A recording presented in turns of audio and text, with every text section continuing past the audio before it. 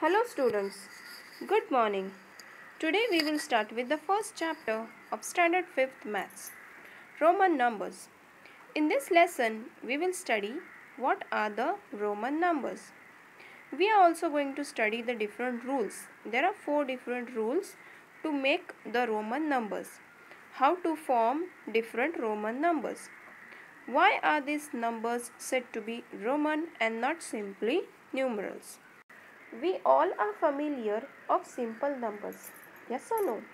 1, 2, 3, 0, -1, -7. These all numbers we know. Do we know some numbers indicated and identified with the help of letters?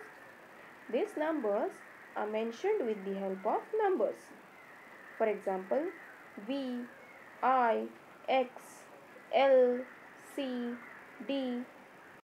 So these all are the letters necessary to indicate Roman numbers. So let's study what are Roman numbers.